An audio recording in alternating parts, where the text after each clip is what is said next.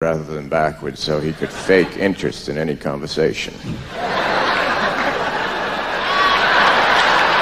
I bought this thing for my car. You put it on your car. It sends out this little noise so when you drive through the woods, deer won't run in front of your car. I installed it backwards by accident. Driving down the street with a herd of deer chasing me.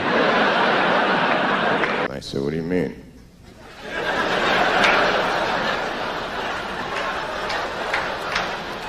She said, you know, you're over there, now come over here.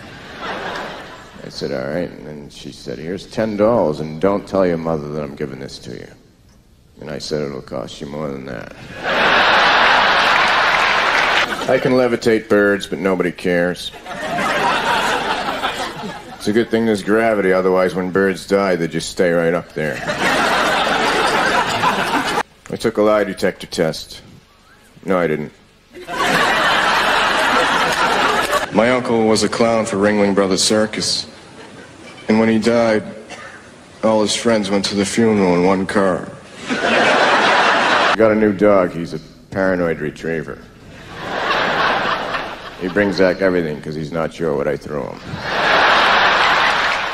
One time, right in the middle of a job interview, I took out a book and I started reading. The guy said, what the hell are you doing? I said, let me ask you one question. If you were in a vehicle and you were traveling at the speed of light, and then you turned your lights on, would they do anything? There's a fine line between fishing and just standing on the shore like an idiot.